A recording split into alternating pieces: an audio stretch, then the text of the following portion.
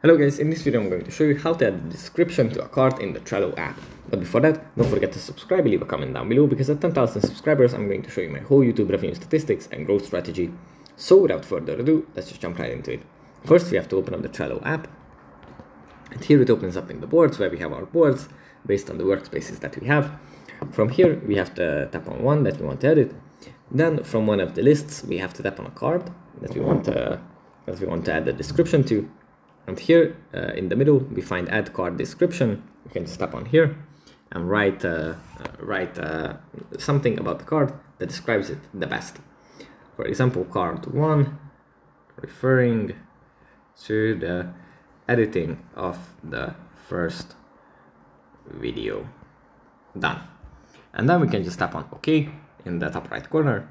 And yeah, that's pretty much it for this video. Hope it was helpful for you guys, and I'll see you in the next one. Bye.